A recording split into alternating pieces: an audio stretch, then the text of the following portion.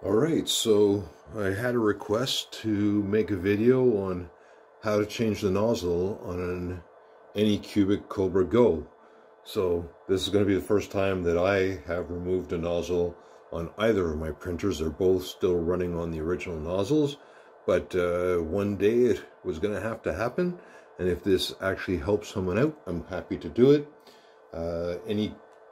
Anycubic Kobra Go, they were kind enough to supply a spare nozzle, and so I took a stainless steel nut and I verified that it is an M6 thread. So that was one of the questions that was asked, is what is the thread on the nozzles that go on these printers? So it's an M6.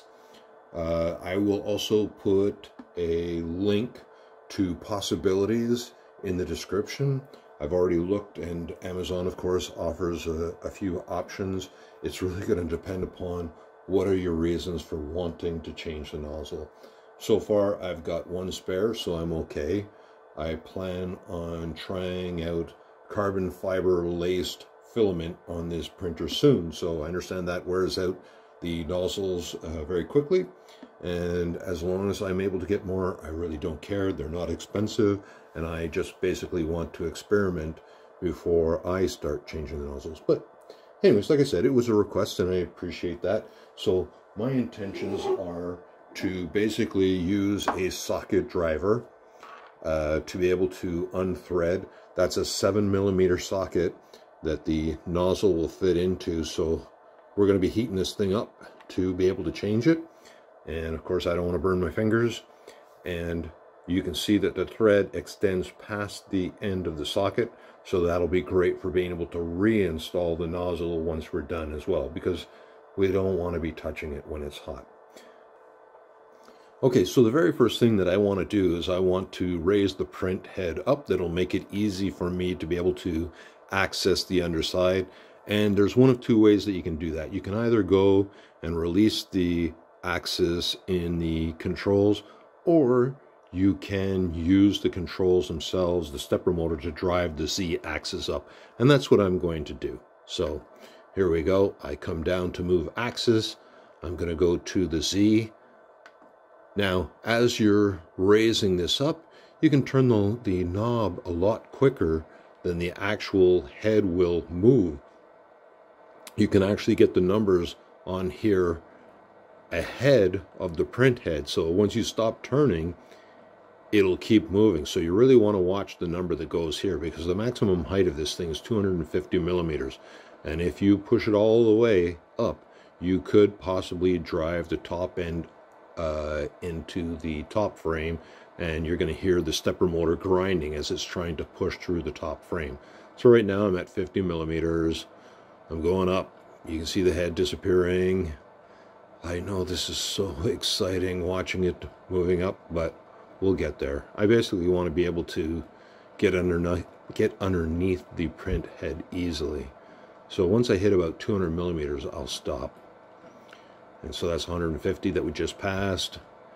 And now we're getting, we're at 200. I think I'm actually going to go to, I have to wait and let it catch up, because I've stopped dialing and it's still moving. So it's playing catch up. It just caught up. Okay, so I'm going to go back to dialing it up and raise it up so you can see. There it is. All right, so I'm going to go up some more. All right, so now that we've got it raised up, the next thing that I'm going to do is, I know you can't see what I'm doing, but I'm going to tell you that I'm on the main page of the printer in the controls, and I'm going to go into the menu, and I'm going to rotate down to the move axis, and then I'm going to disable steppers. And so what that'll allow me to do, it's going to allow me to push this over to the middle over here, and I'm going to take off this main cover. So there's one screw up the top over here on the opposite side. There's another one up the top on the opposite side. And then there's another screw from behind that's out the back here. So I'm just going to go around and I'm going to go remove those screws. And you know, we're talking about a plastic casing here, so they're not going to be super tight or anything. So the top two screws are short, and they go into the body of the cover, and then the bottom screw is a little bit longer, and it's a plastic style of screw. So that's one. There we go for number two. Getting a beautiful view of my hand.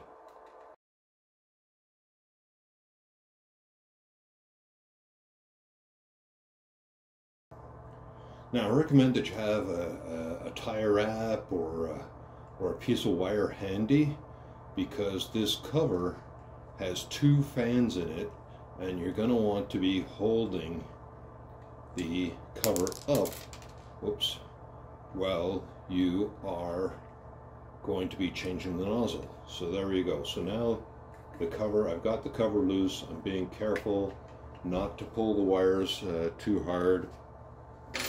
And I'm going to take a piece of wire and I'm going to lift the cover up. I'm just going to snake a piece of wire around the bracket that holds the spool, and there we go. Okay, so that gets everything up out of the way.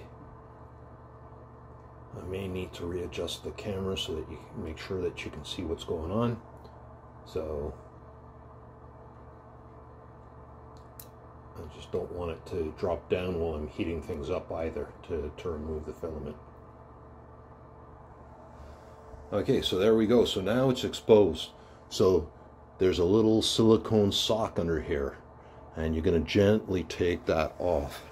It has an opening. We don't want to tear it because we want to be able to put it back, and we're going to need to be grabbing a hold of that block to be able to remove the nozzle. So it's intact. It's got a little opening to be able to get around the wires there, and it fits onto it beautifully. So I'm just going to set that down right here, and let's see if we can get you a little close up just so that you can see what's what. So I'm going to move in, and so the fan that you see right up the top there, that's the fan that's going to cool these fins.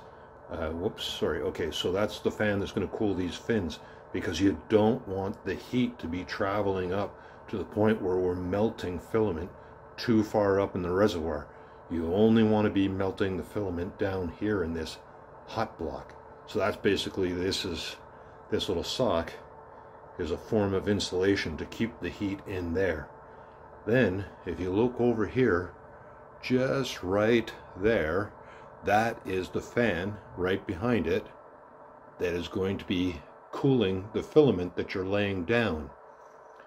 So it's surprising that I got this right before Christmas, and I'm sorry for wobbling around, but I got this right before Christmas, and I've used it a whole lot, and man, there's a lot of dust in there already. So I always keep some canned air around for electronics, for being able to blow out some of the dust.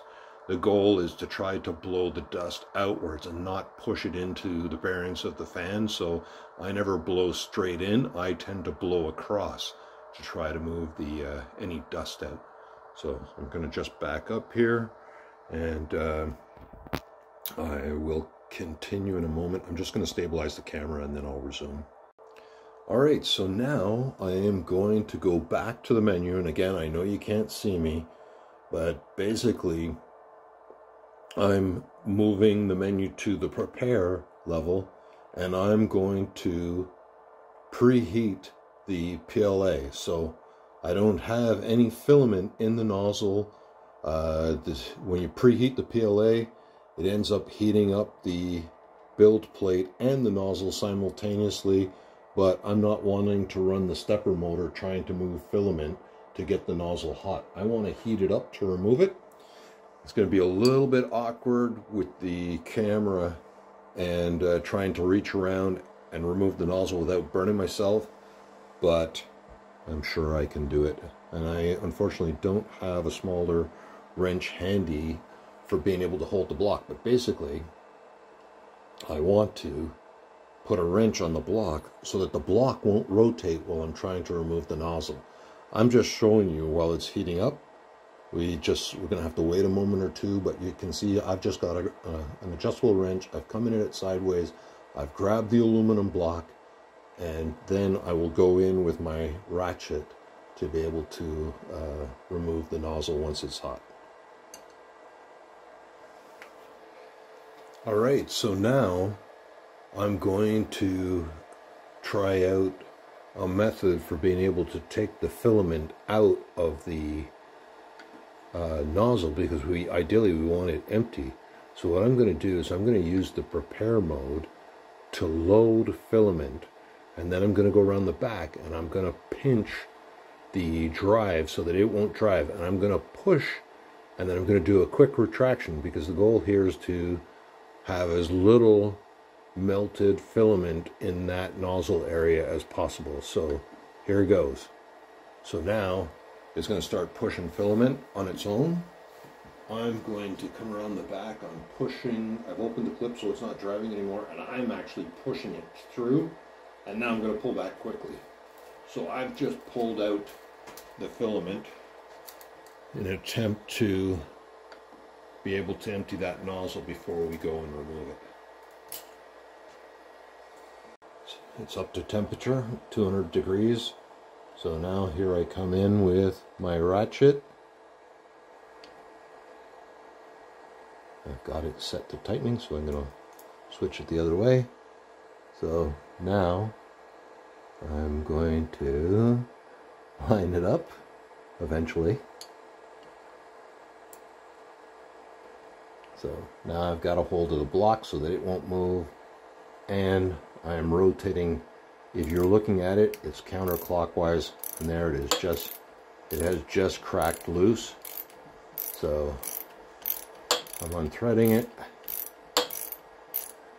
I won't be touching it right away once I get it off, because it is going to be very hot.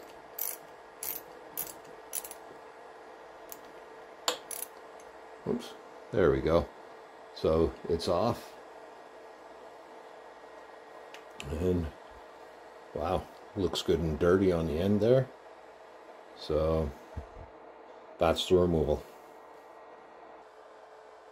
All right, so I have taken the nozzle with a stiff bristled brush, not steel or anything like that. It's just a stiff bristle. I brushed it up a little bit, so it's not super clean, and my nozzle is still working well, so I'm just going to put it back. So I'm basically going to reverse the process. The only thing is that this time I'm going to use a screwdriver handle with the socket, because I don't want to over tighten this thing. If you're using a ratchet handle, it'll give you way too much leverage. So I'm basically, it's cold now, so I'll just thread it in. And if you don't feel the thread right away, you turn the nozzle, the thread backwards until you feel it settle in, and then you'll rotate it clockwise to tighten it. So there we go. So I got it. I'm going to thread it in most of the way. I'm not going to tighten it yet, because I'm going to heat things back up again before I do the final tighten on it. So I'm just going back into the menu. I'm going into the prepare, and I'm going to push the load filament button and wait for it to heat up. Then I will grab a hold of the block again so that I don't twist it, and I will tighten up the nozzle back into position. All right, so it's now back up to temperature, so I'm going to grab a hold of the block, and I got to warn you, I can't tell you how to be able to tell, but do not over tighten this thing, because that's a warm aluminum block now, and you could easily strip that thread. So that's why I've switched to the screwdriver from the ratchet handle. So that is now snug. I'm just going to make sure that the block is in position, because it can move a little bit. Well, I'll grab it the other way just to be on the safe side, because I don't want to damage the block. So there it is in position. So I am now going to let it cool down and put the cover back in place.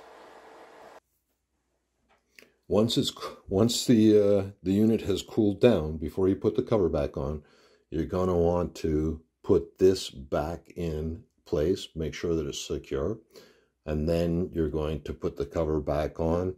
Make sure the 2 short screws go up the top and the 1 long screw goes down the bottom. Be careful, don't overdo it with the bottom screw. It is only a plastic casing and the screw is made to thread into the plastic, but don't strip it.